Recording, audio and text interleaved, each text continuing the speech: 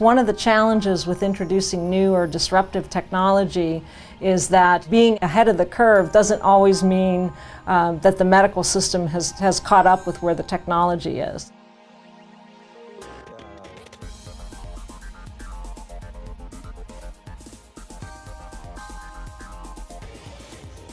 I'm Chris Berka, and I'm the Chief Executive Officer and also one of the original co-founders of Advanced Brain Monitoring.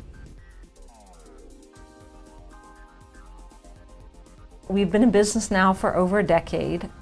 We've developed a family of products that are designed to be highly mobile, very easy to use, portable, and provide assessment of psychophysiological signals, including the brain's electrical activity.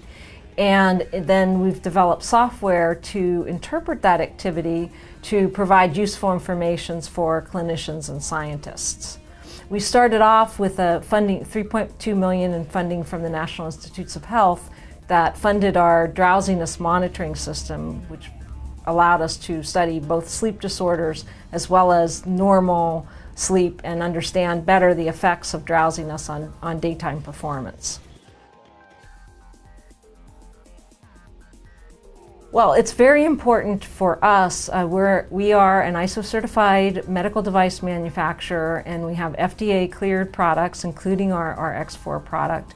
And there are a number of systems now on the market that record physiological signals, but are really designed for gaming or for toys and other gadgets. And they're fun and effective, but they're really not medical-grade systems. So we always want to maintain that medical quality in all of our devices.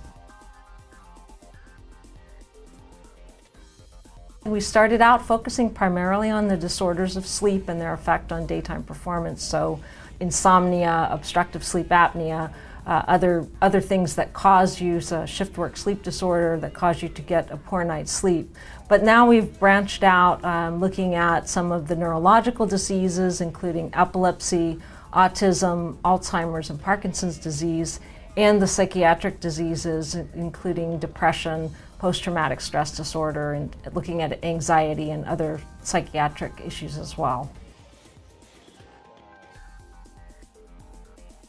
Scientists and engineers have been working for many years to develop ways that we could directly communicate with our computers. Instead of working through a keyboard or a mouse or even a game controller, the idea is you want a direct brain-to-computer system where your computer identifies exactly what you're thinking and processes that in real time.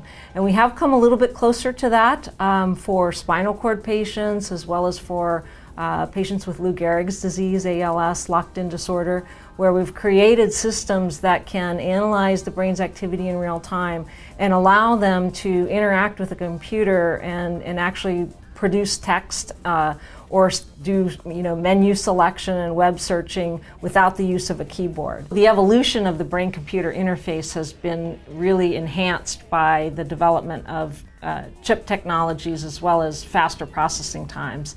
And I think there's a significant future for brain-computer interfaces for both diseases and for normal individuals who want to interface with their computer that way. Well, it's very important, particularly in the clinical medical domain, that you validate your technologies against the existing gold standards, and you have to do that through a process of working with other independent scientists and clinicians and then publishing those studies in the peer-reviewed journal. And one of the distinctions of our company is that many of our technologies have been evaluated on several hundred or even several thousand people before we go to market with them, and those results are then published in the scientific journals. We believe that's an important part of establishing efficacy for any new technology.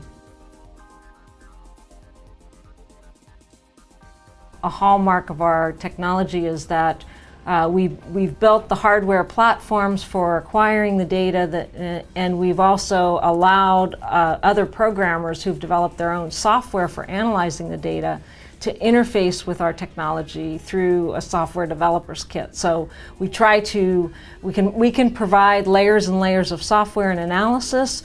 Alternatively, if you're a software programmer or there's existing medical software, we allow you to do the handshake and layer that software on top of our hardware. Well, we sell direct, so you can purchase any of the X series systems, the X4, the X24, and the X10 through us. We also have a distribution relationship with BioPack, who sells to researchers worldwide, and we have a relationship with a company called B Medical that sells exclusively in Australia and New Zealand, sells all of our products there. They can easily go to our website at www.b-alert.com.